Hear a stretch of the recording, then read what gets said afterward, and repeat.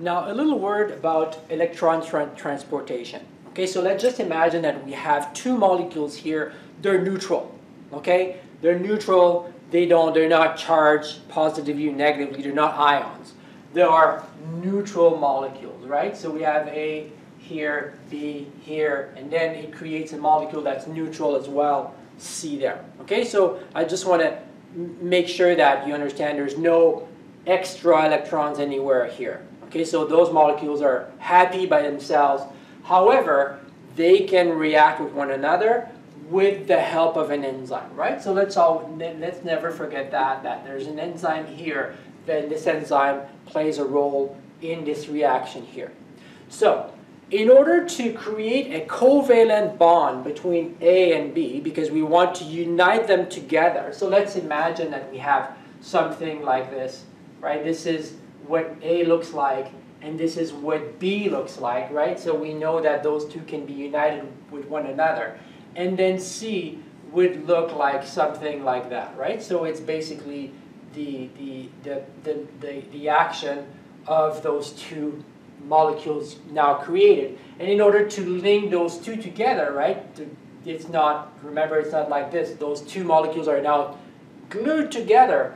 We will remove this just to show that there is an actual link that is now being created between the two of them, okay? So, in order to do this, we will need electrons, because the covalent bond is a sharing of one or more electrons between two partners, okay? So where is the electron coming from? Well, it's not coming from A, because A is neutral, it has everything it needs, and B is neutral, it has everything it needs. So an electron needs to come from somewhere.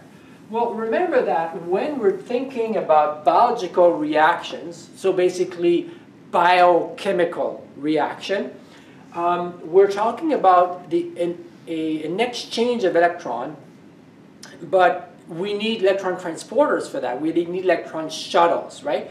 We need something that is able to grab an electron right here and pass it right there, like a chain gang, right? So you go from one to the other, and then you chain transporting via a chain, right? So you go from here to here to here to here. You bring your electrons over and over, like from spot A to B to C, right? So we need some kind of a container, some kind of a box in which we move these electrons. Okay? So in our case here, there are many molecules that can do this in biochemistry. There's many of them. I'm not going to name all of them, but I'm going to name one, and we'll see that when we look at the citric acid cycle, there's another one that's important as well. But let's just start with the simplest one. So NADH.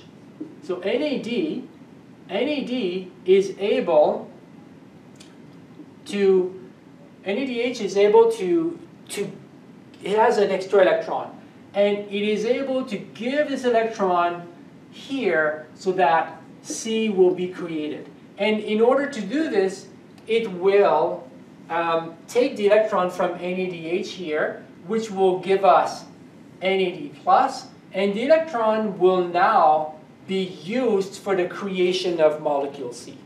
Okay?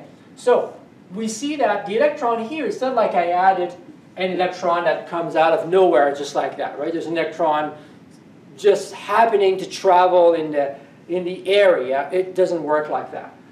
So, the enzyme here will actually use this molecule here.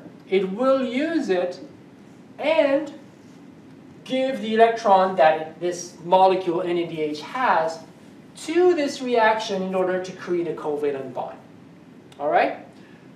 Why am I telling you this? Well, I'm telling you this because we will see that in the citric acid cycle, there's a lot of these molecules being created, and they're very important because they all contain the high energy electrons that we need to create ATP in the end.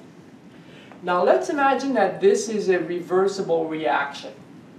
So the reaction can go in this direction here, but also there's another enzyme, let's say enzyme number 2, and did you see I didn't say enzyme number 1? Because enzyme number 1 is able to push this reaction, but not the reverse. So in order to go the other way, we need another kind of enzyme for that. Okay? So let's imagine that we want to go in the reverse. So we have C, and we want to convert C into its two components, A and B, right? So if we break this in the middle, we have an extra electron that was given right here. So what do we do with this electron? Well, the enzyme here will now be taking NAD plus and convert it into NADH. Okay? This molecule here is the one that has the electron. Okay? It's the one that has the electron. Okay? I told you that in citric acid cycle there's another electron carrier that we can use, and I will show this to you right now. So it could be another one. So there's one that's called FADDH2, and it would be converted into FADH.